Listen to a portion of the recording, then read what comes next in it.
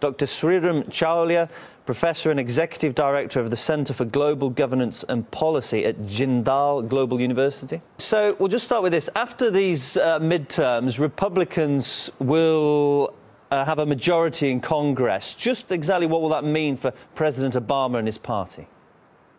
Well, it's a nightmare. It's a predicted nightmare. But nonetheless, they have to now reckon with it now that the results are out. It's going to mean their power is extremely curtailed.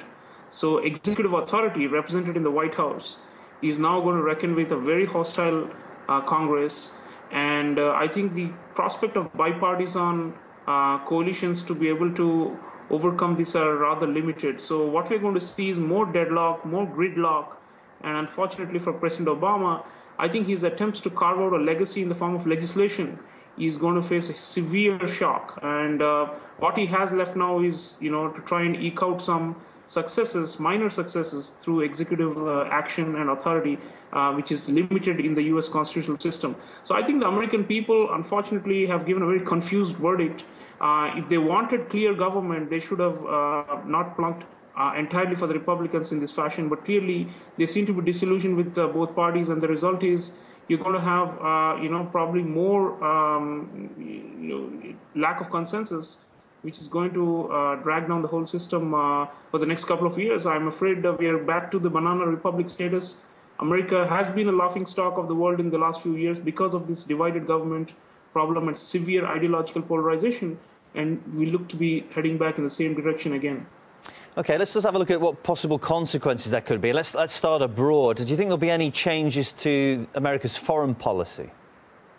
I think Obama is going to try to push for the peace deal with Iran over the nuclear issue, and to try and also create some kind of basis for a Palestinian state. But I think both these issues are now going to be stonewalled because very hawkish, ultra-right-wing conservatives are now ruling both the House and the Senate. Earlier, he just had to handle John Boehner in the House, and now he's got Mitch McConnell in the Senate to handle. So I think it's going to be a lot of roadblocks. I am afraid that Obama's stature in the world is also going to decline as a result of this, because people are not going to take anything he says or commit seriously, because back home he can't get the numbers to stand behind him. So be it the nuclear deal, be it two-state solution for Israel and Palestine, be it even accommodating Russia over the Ukraine and over NATO's encroachment, I think we're going to see a lot of hardline positions coming from Congress, and at every state they're going to be saying, Obama, you're not man enough, Obama, you need to toughen up, and Obama, we're not going to give you the money if you don't listen to us. So I think he's unfortunately going to be tied down, and it's going to have a negative impact on US foreign policy in terms of its efficacy and in terms of its credibility. OK, what about domestic policies? Will things be any easier there? Energy, immigration, climate change, I think these are the critical areas where Obama wants to leave a mark for himself, but I think they will not allow him now. And now that both the houses are stacked against him, the possibilities are very slim for him to achieve anything significant.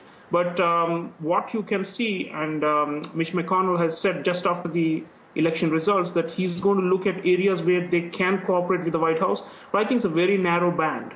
So on the whole, the system has been stymied in the past, and it looks like it's going to get worse in the next couple of years. So I think, an America that's not functional and which has a governance deficit, a clear governance deficit and problem, is not going to be convincing either to the domestic public or to the world.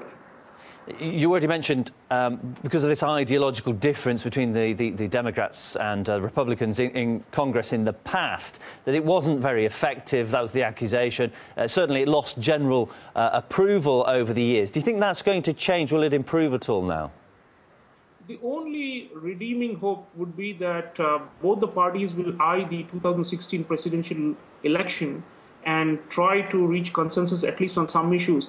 I think the only hope for Obama is that the Republicans will see sense and not block everything that he proposes, because 2016 could be very different. In fact, 2016, when again there's going to be a midterm election for Congress as well as a presidential election, the Republicans may face the fury of the voters for being perceived as obstructionists. But nonetheless, and the other saving grace, I think, is that the Tea Party and the very hardline elements in the Republican Party have been somewhat sidelined.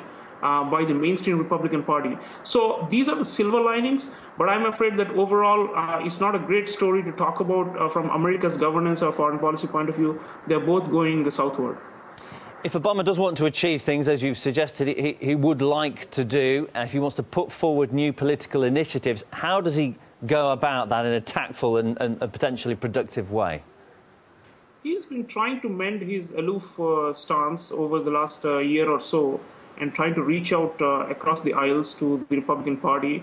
But I think he's just not, and he and his advisors have always believed that a degree of polarization is good for him politically because it shows him in better light for the voters. But now that he is not up for re-election, he's going to be thinking about potentially his successor could be Hillary Clinton or somebody else from the Democratic Party. He has to smooth the way for them, so he will also carry a responsibility to pass on the legacy and to ensure that the Democrats retain the White House, which is a challenge without Obama. So I think the only means are to build these cross party coalitions on issues and to come together. They have a few in common. For example, on trade policy, it's in fact the Democratic Party that's been obstructing Obama more than the Republicans. So there clearly the Republicans want a freer trade agenda and more authority for the president to negotiate free trade agreements. And I think there Obama will find some support. On patents, on corporate taxation and so on, again, they may find some ground. But at the end of the day, the economy is not doing well. What the voters are saying is neither of the parties is doing well. So what is the point of this consensus? People will be saying, listen, even if you work together, at the end of the day, the misery from the economic crisis is not over, healthcare is not working, and overall, it's a huge chaotic mess.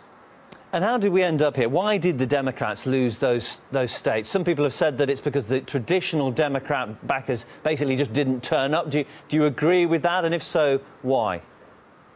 Well, there were some states where they were predicted to do well, like North Carolina, where they lost. But overall, if you look at the states that went up for this midterm election, most of them in the South and the West were Republican bastions anyway.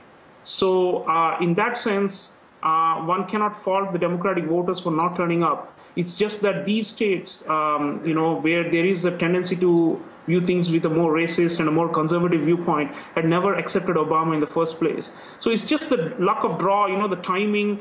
2008, 6 years ago, these seats had been won by the Democrats in a surprise wave, and this time, predictably they lost because these have been red states, so to say, and they've gone back to Republican control.